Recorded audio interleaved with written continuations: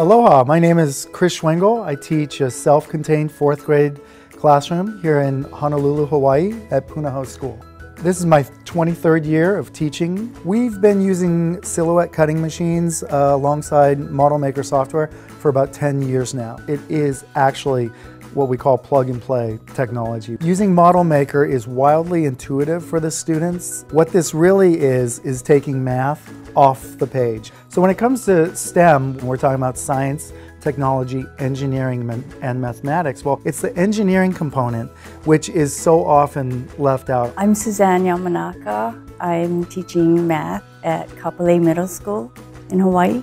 The project that I came up with is actually making a 3D model city, and we use ModelMaker to make the buildings that go in our city.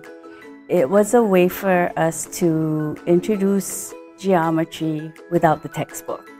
The Silhouette cutting machine is perfect for introducing elementary school and junior high school students to engineering. My favorite thing about ModelMaker is first of all, it gives kids authentic design challenges that they enjoy. Everything is math-based. Let me give you an example. So what the kids do is end up making a miniaturized pizza box, for example.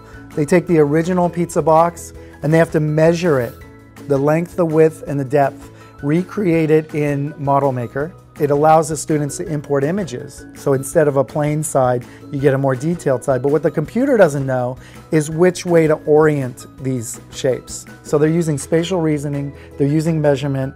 Then ModelMaker shrinks it down and we get a scaled model, unfolded net using cardstock. The Silhouette cutting machine then not only cuts it out, but perforates where the folds are. And what we end up with is a perfectly scaled model of a pizza box.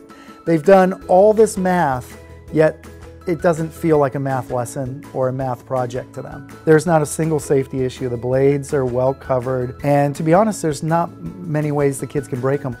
ModelMaker, I would say it opens up windows for the students to think of other vocations. It is limitless.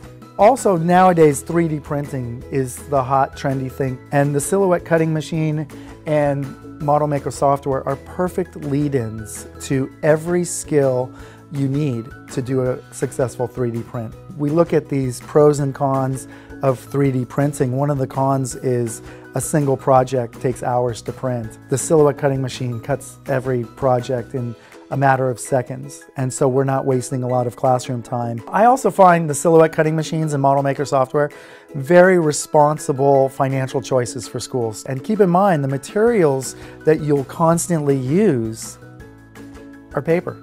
In any school or classroom who wants to get involved in the maker movement, the Silhouette cutting machines are a perfect starting point. The products that the students have come out with have been astonishing.